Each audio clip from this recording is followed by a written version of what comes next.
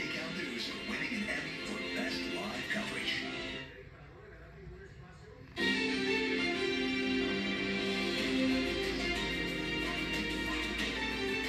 This is KCAL News, Los Angeles.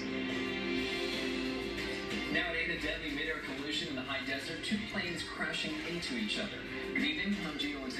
I'm Lesley. Welcome to KCAL News at 8, streaming live on CBS News Los Angeles. Well, one of those pilots was killed in the crash. Then both aircrafts went down in Lancaster, one on Avenue F and 47th Street East, the other 2 miles away on Avenue G and 60th Street East. KCAL News reporter Joy Benedict is in Lancaster with the latest on the investigation.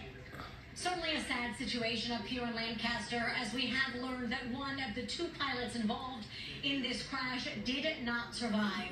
Right now, we are on East Avenue F here in Lancaster, and this is the plane that went down that unfortunately the pilot did not survive from. You can see there's not a lot of homes or anything here in the area. In fact, the one home that is nearby, the folks that were standing outside said they looked up and they just weren't sure what was happening.